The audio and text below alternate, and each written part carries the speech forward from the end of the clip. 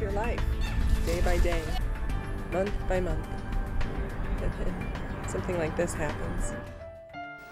Love you. Miss you guys. See you, babe. Be good, okay? See you guys.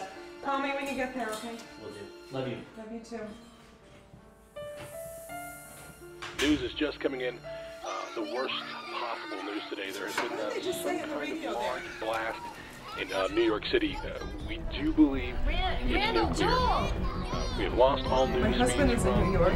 Never turns off his area. This time we have not reports of casualties, but it is assumed it will be devastating.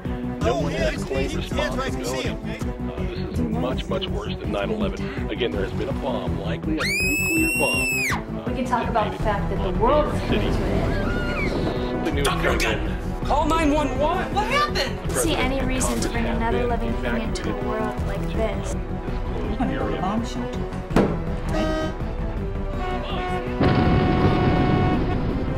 They're heading away from the radiation. Radiation's probably gonna hit us. I'm so tired. But I think something's happening. What just happened? I felt him. I heard him. We are gathered to praise your name. So we lift up our hands again. Ask God to show you the truth. I don't think love is bonus. Why do you? Show him that you are his strength and protection. But isn't this the greatest opportunity for the power of God that's ever been in history?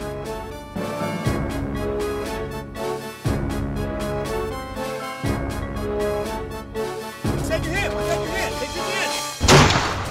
But nothing can separate us from God's love.